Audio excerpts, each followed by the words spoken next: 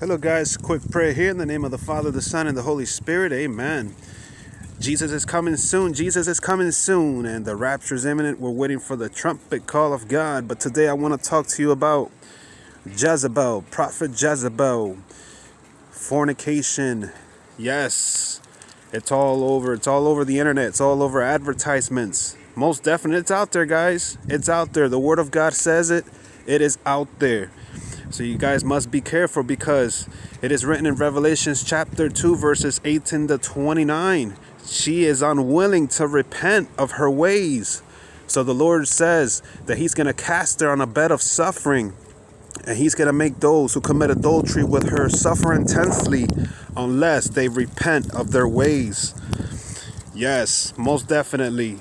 And Revelations chapter 17, Revelations chapter 18 as well.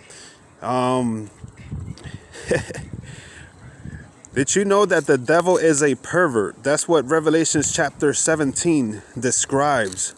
The prostitute that rides with the beast, most definitely. The devil is behind all of these things. And in the great tribulation, after we're raptured out of here, finally the world gets to see the beast, because it was once and now it's not, but now it has revealed itself, and now the world is filled with wonder because they don't know what it is.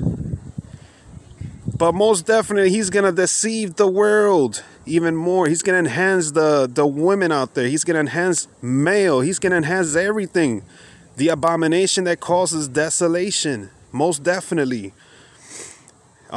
Everything and anything that is totally against the word of God, that's what the devil does, guys. All right, repent, guys, and turn from your ways. Amen.